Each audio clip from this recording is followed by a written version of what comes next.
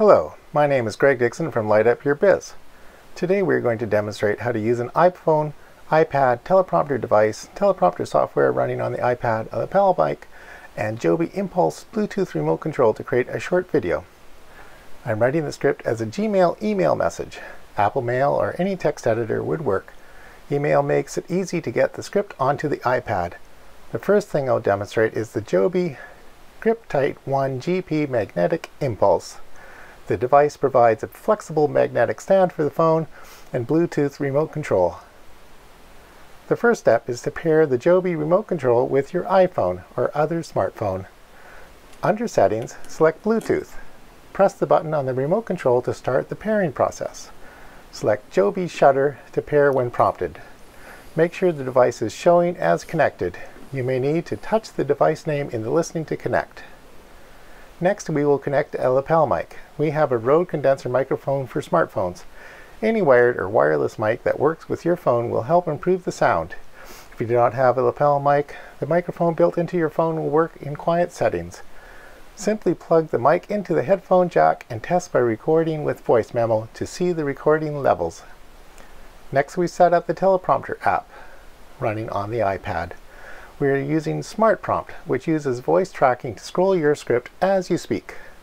Once your script is copied and pasted into the app, you will need to use the mirror setting to have the text reflected in the glass on the teleprompter device. Next, we set up the phone to shoot video through the angled glass to capture you reading the reflected text. The purpose of the teleprompter is to make it look like you are just talking to the person on the other side of the camera with minimal eye movement. You will need to run a number of tests to make sure the camera is properly positioned to shoot through the glass. Make sure the blackout cloth does not obscure the shot. When ready, press play on the teleprompter and press the Joby remote button to start the video recording. Read your script. Review the results. You may need to adjust the camera and lighting to improve the results. Practice will help your delivery. Here are some final thoughts. I love the voice activation feature of Smart Prompt. Avoid having blank lines in your script. The Joby remote control worked well. However, the challenge with an iPhone is that you cannot see from the camera side if the video is recording or not. Other cameras will have a visible red recording light. Personally, I would simply let the camera record and not fuss too much about starting and stopping the recording.